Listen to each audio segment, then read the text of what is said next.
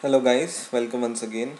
In the last video I have shown you how to save your data from your C# application into the MySQL database. In this video I will show you how to edit or update that data in the database with the help of your C# application. So let's get started. First of all, I will take a button from my toolbox and I will change its text to update,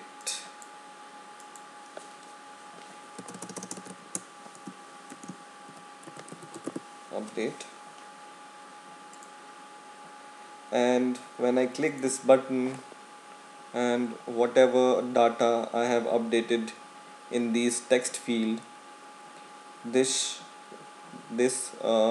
should be updated in my MySQL database. So just select your button and double click it, and we will reach to our button click event for update.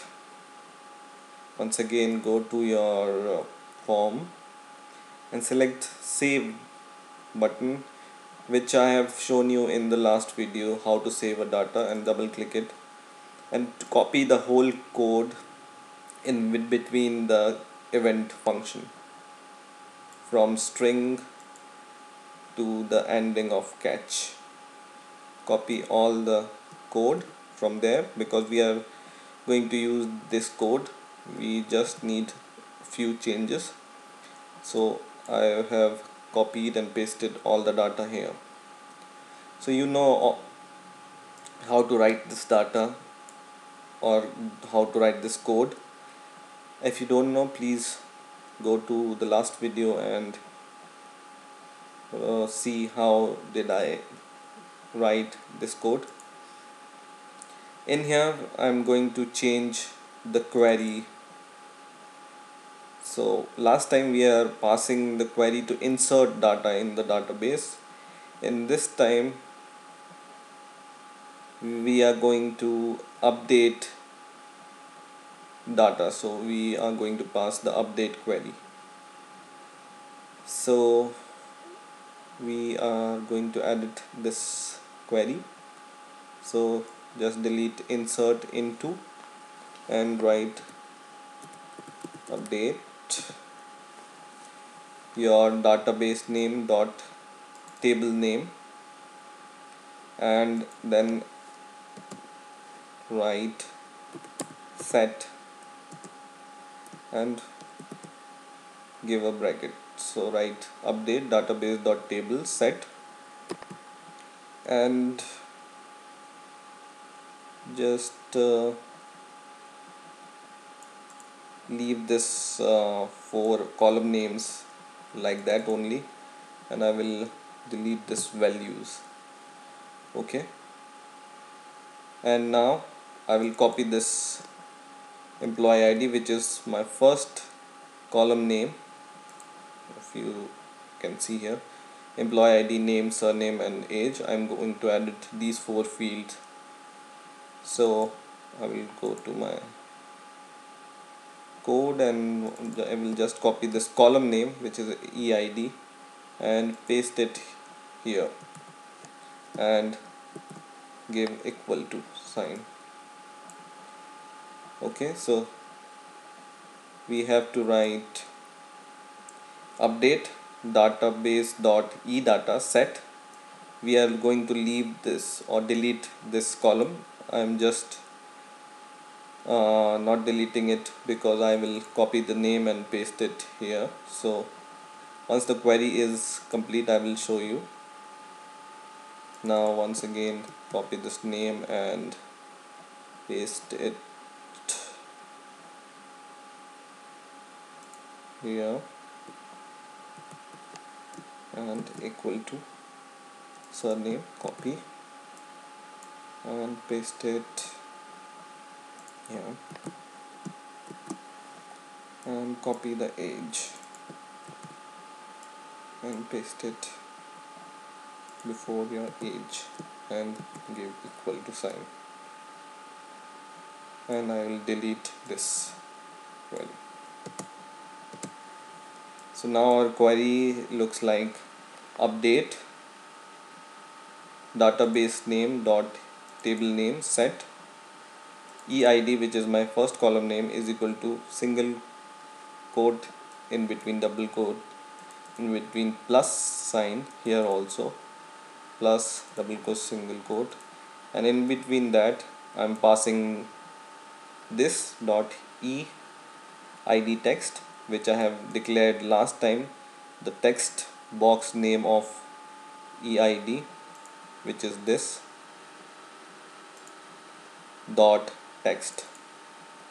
So for the first column, for to edit the first column, write this,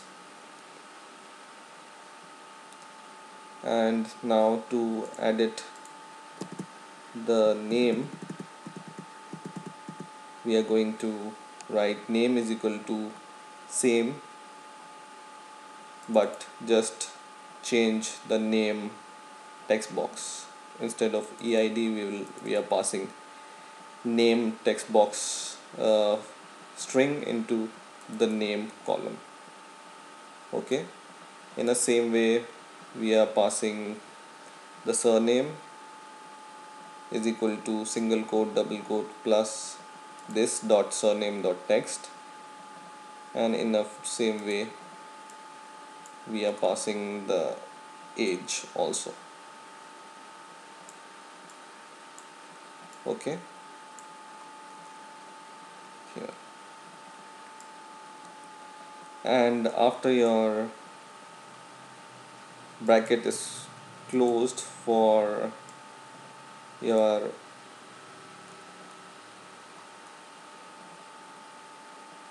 query here, just delete this because we have deleted the values bracket, and write here where, and copy this eid is equal to this dot eid text dot text. Just copy all the code before this plus sign and paste it after this where. Okay,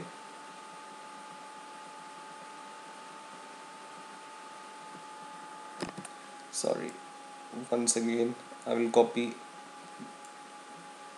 all the string before this comma sign, so because this is also the part of this text, so I will copy this whole and paste it after where your employee ID is this. So once again the query is update database dot your table name set eid, which is my column name, is equal to single quote double quote plus this dot eid text, which is my text box name, dot text plus, in the same way we will write name is equal to single quote double quote plus this dot name text box name dot text plus, and single quote double quote, and complete the single quotes and double quote from here, and comma surname is equal to once again the surname text field, and same is for the age we are doing. And after this set we are writing where your employee IDs, so your database needs to know which row has to be edited. So I am taking my employee ID as a basis to change my data in the row. So whatever my employee ID will be, it will change the same row of the employee ID. So that's why I've written where employee ID is equal to single quote, double quote, plus this dot eid text plus your quotes complete. Okay, now we are going to run this program and see if it runs or not. I think I need to delete this bracket because I haven't used this bracket here also. Now we are going to run this program, and I will give my username and password, for example.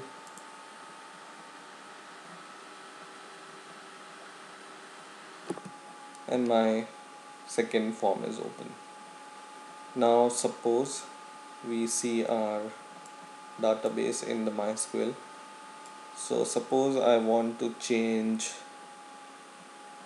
employee ID to data.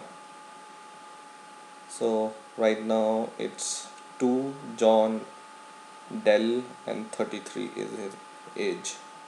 Now I will change here 2. Instead of John, I want to give him the name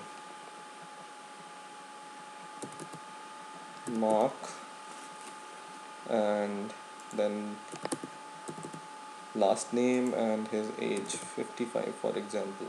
Now right now his age is 33, and I will click this update button, and my data is updated. I haven't changed the message box message, so it's coming saved, but my data is updated. So I will close this and I will refresh my database to see if it's really changed. And yes, it's changed. Mark, Dell and age 55. I will just change this message from save to update.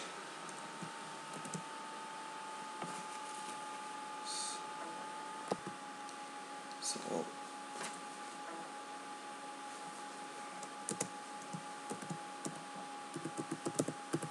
updated. And now when we run our program, give the username and password which is correct, we reach to the second form, and now we are going to change some other data. So suppose I want to change the age of this employee ID 3, so I will change it. Employee ID 3, name is the same. No, I will also change the name because it's wrong. Patrick and Bell, and I want to change the age to 22. Right now it's 50. Employee ID 3 age, and when I press update, it shows me the message updated. And now when I refresh my database, the data is changed. In this way you can update your data in the database with the help of your C# application. I hope you have enjoyed this video. Please rate, comment and subscribe, and bye for now.